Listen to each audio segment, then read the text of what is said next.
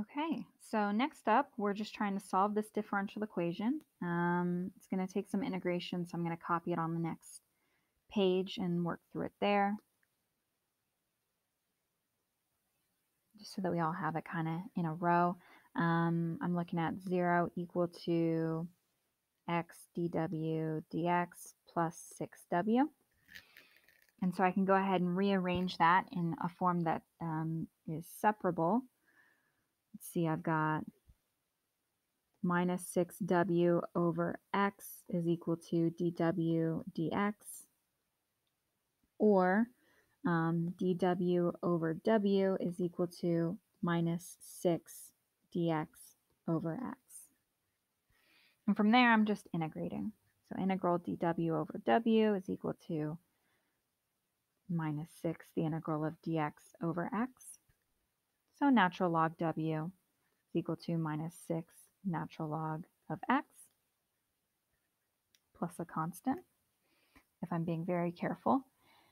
If I forget about that constant, it just goes away, so don't worry. And then I want to solve for w, so I'm going to go ahead and move my negative 6 inside my natural log, like that, plus a constant. And then take the exponent of both sides.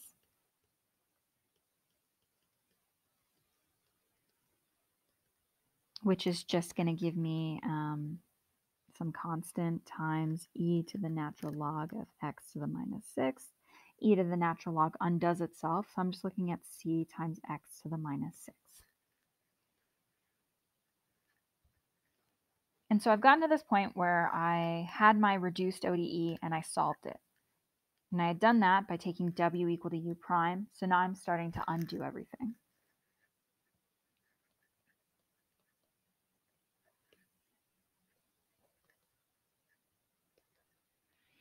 So w is equal to u prime, so u is equal to the integral of w with respect to x. That's the integral of c x to the minus 6 with respect to x. So that's just going to be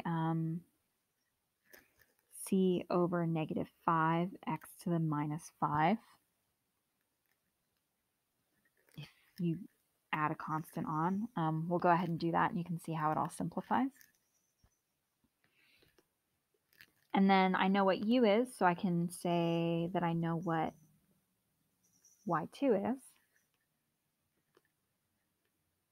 Since I said that y2 is equal to u times y1, that's going to be what I just found for u was c1 over minus 5 x to the minus 5 plus c2. I actually may have called that just c and c1. Sorry about that. Don't want to change notation on you. And then y1 was given to us way at the start of the problem as x squared right there, so we just plug it right in.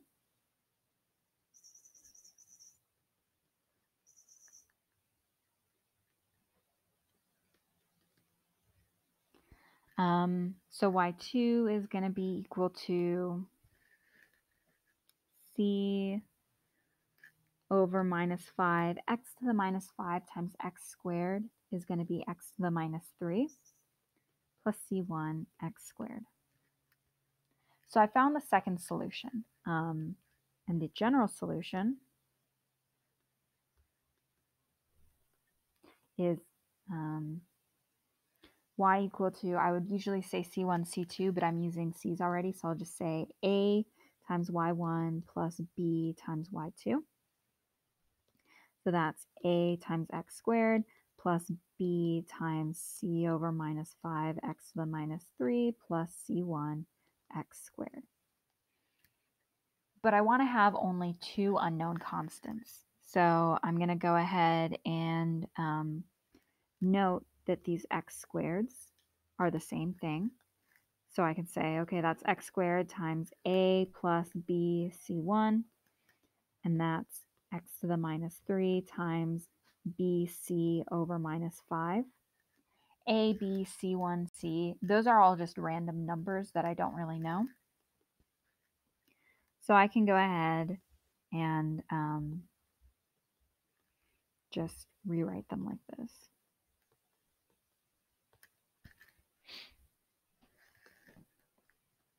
And so my general solution would just be C1 x squared plus C2 x to the minus 3.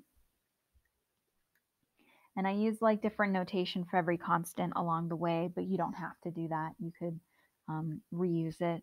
It's fine, as long as you just only have 2 at the end.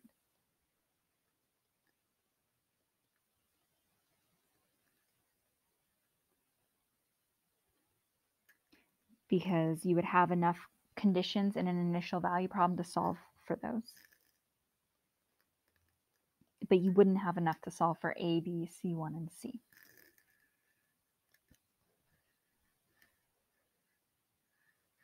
And then real quick,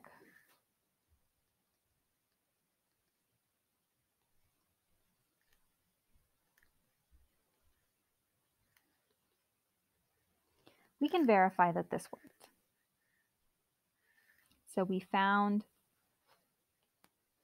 sort of these 2 distinct parts of our general solution were x squared and x to the minus 3. So x squared and x to the minus 3 are what we think are our fundamental solution set.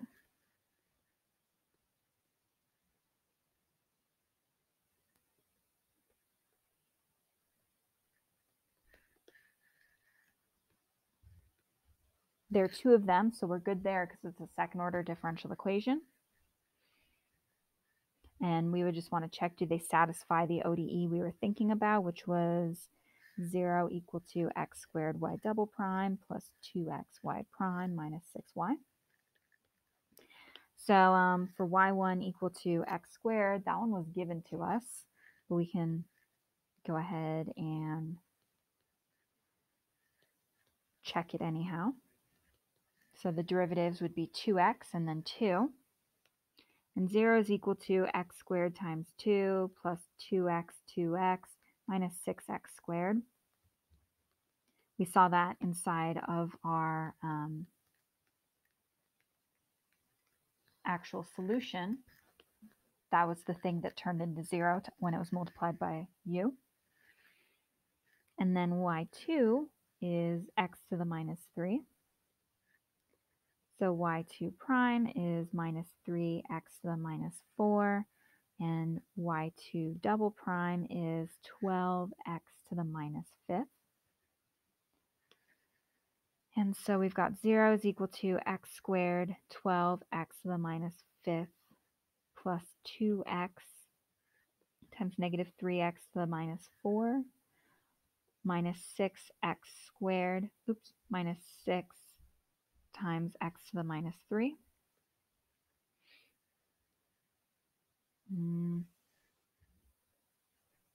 Which is going to give us x squared times x to the minus 5th is x to the minus 3 times 12.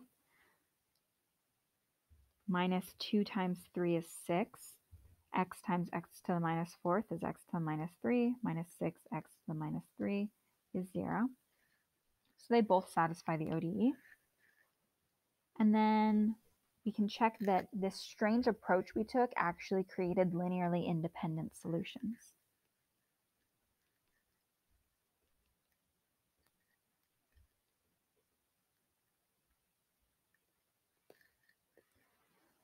So we would want to put our,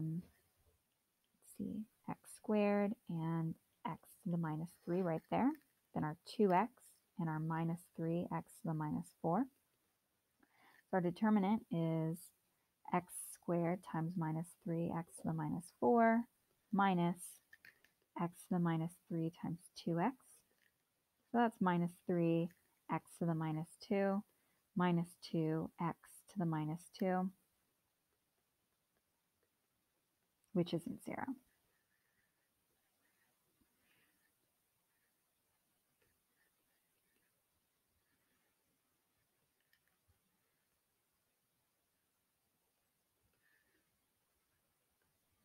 So yes, this thing that we said would give us a fundamental solution set did work. And you don't have to check this in general. Reduction of order will always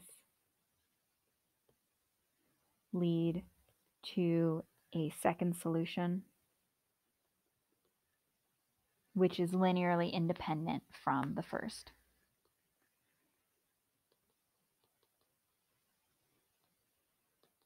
I only showed you this because it's not obvious from the way that we solve for y2 that this would be true, but when you're doing these problems, I don't expect you to do the same.